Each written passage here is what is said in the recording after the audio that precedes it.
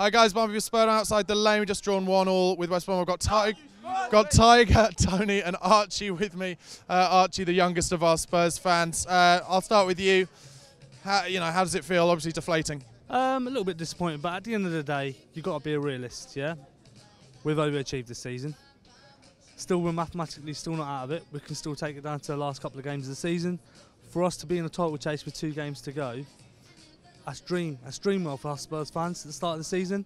The guys played well tonight. They just didn't take their chances, unfortunately, and it just applied pressure and they brought West Brom back into the game. But I honestly feel that, as a Spurs fan, we've got to be proud of our side this season. They've been absolutely fantastic, well overachieved. If anyone said at the start of the season, and I'll be honest with you, I said I'll be happy with 4th, to get Champions League football and to be in 2nd, above the scum, top London side. Yeah. Absolutely, couldn't agree more. Are you feeling positive about it as well? What do you think let West Brom back in the game second half today? Just we fell through the 1-0 lead.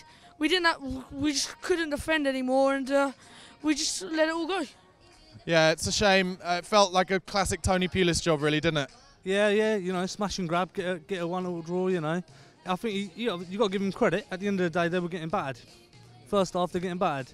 So they tightened it up. They started pressing us in the second half, and our passing went up to scratch in the second half. And unfortunately, that kind of cost us. But like I said, I'm just trying to be a little bit upbeat, to be honest with you. You can be very deflated, and you can think, what, we're out of the title race, but we're not. Yeah.